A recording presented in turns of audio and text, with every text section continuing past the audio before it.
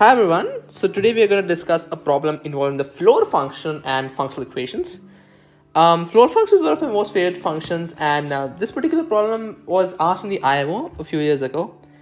And what's beautiful about this is we are not asked to use some really insane or really rigorous techniques to solve this functional equation, but it just involves some simple substitution strategies and just building up upon that, using a little bit of intuition here and there to kind of like get to the end result.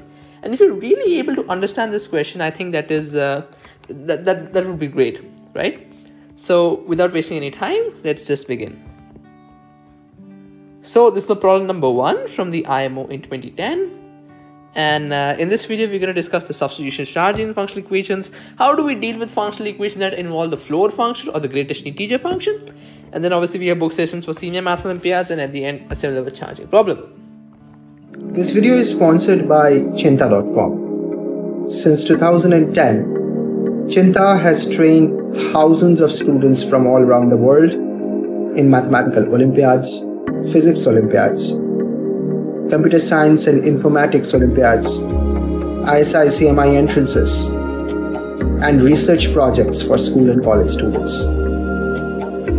Okay, so we need to find all functions f defined on reals to reals so that for all reals x comma y, it satisfies this given functional equation. So we have f of the floor of x times y is equal to f of x times the floor of f of y, right? And if you think that the floor function is actually going to complicate this, no, it's actually going to simplify this, because for example, if I ask you floor of 7.9, you're going to say it's 7. If I ask you the floor of 7.5, again, you're going to say 7. So for multiple values of x, we're essentially getting the same output. So it's actually going to somewhere down the line simplify our problem instead of, complicate it, if you're actually able to solve this using concepts. Okay, so what we're going to do is we're first going to try and substitute some simple values like we always do. So x equals to 0 and y is equal to 0 is always a great starting point, and many times actually realize that just by this simple substitution you'll be able to get a result which is very helpful. Just by this, whenever you see any functional equations problem, if you just sub in x equal to 0, y is equal to 0, in most cases, in a lot of cases, you'll actually see some tangible outcome coming out of it. Now when I substitute this x0, y0, I'll get f of 0 is equal to f of 0 times the floor of f of 0, right? And then you can very well see what we are working with here. So I can take f of 0 common. I'll be left with floor of f of 0 minus 1, right? This is equal to 0. So I can just substitute. I can just kind of just divide it into two cases, right? Case 1 will be where this floor of f of 0 is equal to 1, and obviously case 2 will be when f of 0 is equal to 0, right? So let's first deal with case number 1. Now in case number 1, what I'm going to do is I'm going to put y is equal to 0. Why did I do this? What's the intuition behind this? If you actually notice, this is the floor of f of 0. If I put y is equal to 0 over it, I'll again get the floor of f of 0, which so happens to be 1. So y is equal to 0 actually a great substitution. And when I do that, I'll get f of 0 is equal to f of x times the floor of f of 0, which was what I was referring to earlier. But that's equal to 1, right? This is equal to 1. So f of 0 is essentially f of x times 1, which is f of x. So basically f of x is f of 0, it's a constant value. F of x is a constant function because f of 0 is going to be a constant, right? We have a function f, you're plugging in x equals to 0 at all x, so essentially you're going to get a constant value, right? But can we define this c such that it has some nice properties? So actually notice the floor of f of 0 is 1, right? The floor of f of 0 is equal to 1. And f of 0, I'm assuming it to be c, right? So essentially the floor of c is equal to 1. So c is between 1 and 2, right? I think that's just purely from the definition of the floor function. So basically we have this solution f of x equal to c such that c is between 1 and 2, or essentially the greatest integer function of c is 1, right? This is another way to say it. So this is one solution that we obtained, and you can really plug this into the function and see that this actually works out, right? This is a valid solution. Okay, so this is the first and the only solution from case number 1. Now we simply move on to case number 2. What was case number 2? F of 0 is equal to 0, right? As simple as that. F of 0 is equal to 0. Now what do? Now we're going to use a second substitution, which is x equals to y is equal to 1. x1, y1, right? The second most common thing that we can maybe think about. And just play with zeros and ones over here in the starting at least. And then you can go on to substitute like 0 and x, 0 and y, x and x, y and y, x and y and x, and just play around with that. But essentially, when we start our functional equations, we like to substitute smaller values, 0, 1, 1, 0, 0, 0, 1, 1, stuff like that. And in 99.99% of cases, you'll actually see very nice simplification of the question over here. But now as I substitute x equals to y is equal to 1, I will get f of 1 is equal to f of 1 times the floor of f of 1. Again, amazing. Again, like a similar kind of a structure we are forming. So again, I can factorize this f of 1 out. I'll get the floor of f of 1 minus 1, obviously. And that's obviously equal to 0. So again, we can just sub-partition them into two subcases. So subcase A and subcase B, right? Because essentially we are dealing with case number 2. This case A and case B that I'm going to consider are going to be subcases under case number 2, right? So case A is f of 1 is equal to 0. And needless to say, then case B will be when floor of f of 1 is equal to 0. Floor of f of 1 minus 1 is equal to 0. Okay. But for case A, we are considering f of 1 is equal to 0. Now what I'm going to do, I'm just going to plug in x equals to 1. Why x equals to 1? Because you just notice the original functional equation. I plug in x equals to 1, I get f of 1, right? As simple as that. So I plug in x equals to 1, that's kind of the intuition over here.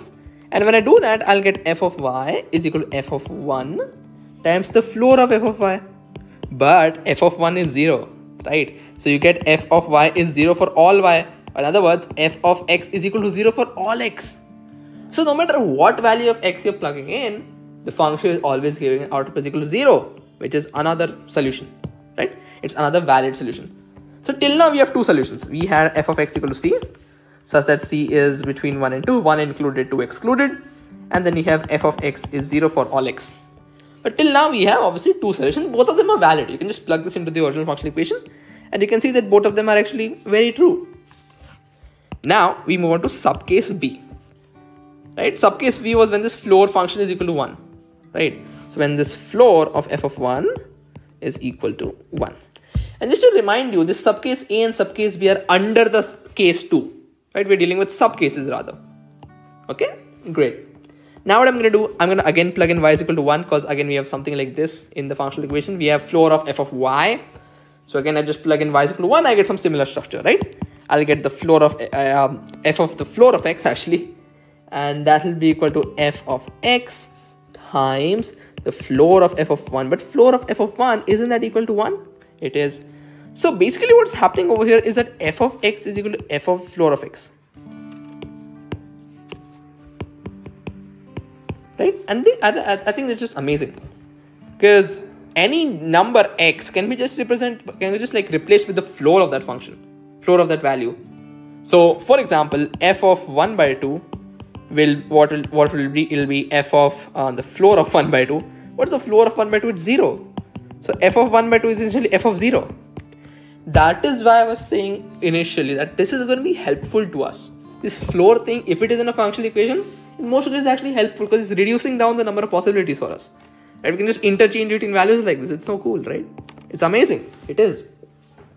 So this result is it's very great, and I'm going to mark this as number 1. We might need this ahead.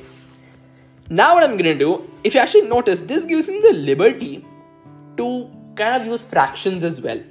So now what I'm going to do is I'm going to plug in x equals to 2, y is equal to half, because I know that whenever we have a fraction, the floor will deal for itself, right? Whatever will happen, the floor will handle, and then essentially we'll get an integer, because the greatest integer of 1 by 2 is 0, right?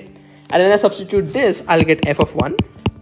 F of 1 is equal to f of 2 times the floor of f of half times the floor of f of half. Now I think this is very amazing, cause I can actually see what is going to happen over here. This is simply going to become the floor of f of 0.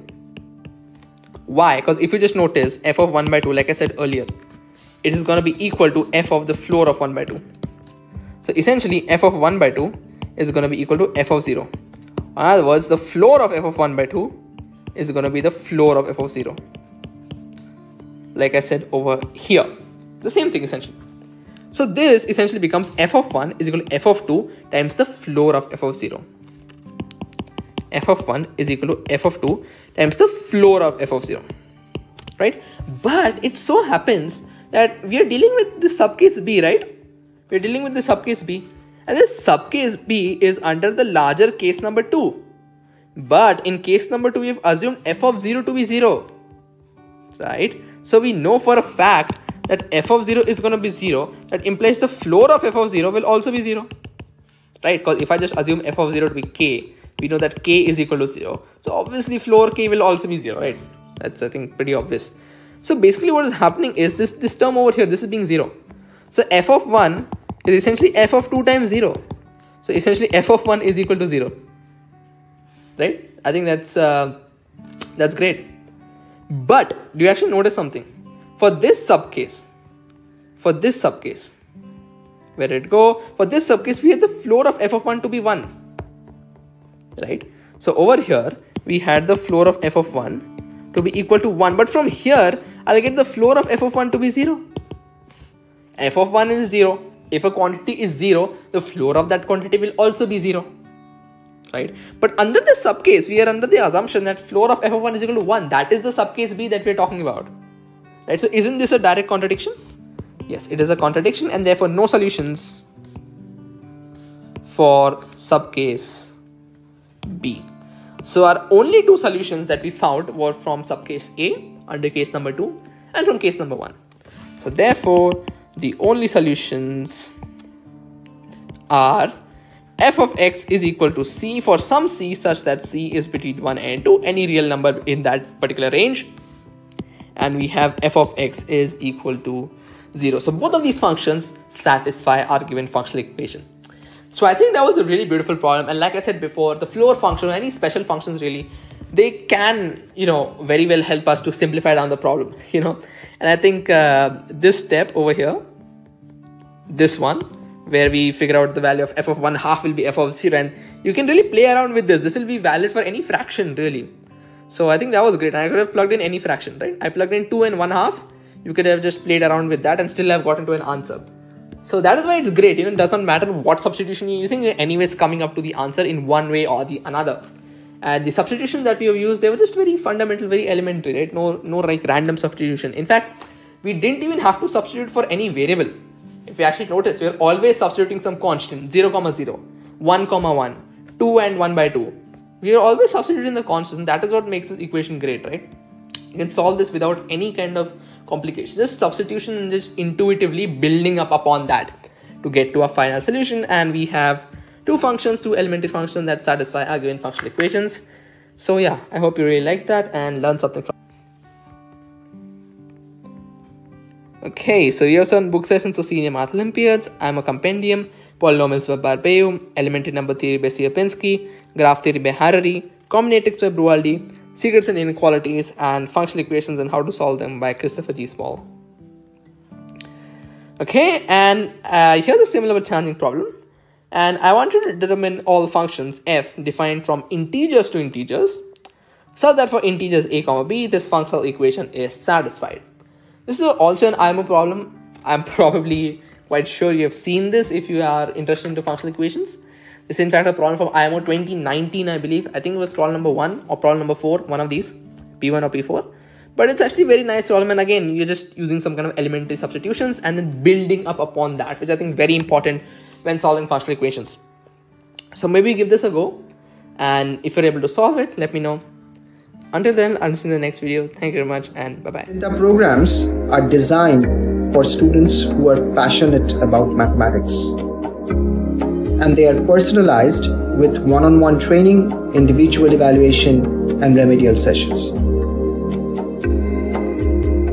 The reason Cheenta students are successful over the last 10 years because they are taught by mathematicians and real Olympiads from leading universities in India, United States, and Europe. Some of our students come back to teach at Cheenta from Oxford, Cambridge, Harvard, MIT, UCLA, ISI, CMI, IITs, TIFR, and IISc. For more information, visit cheenta.com.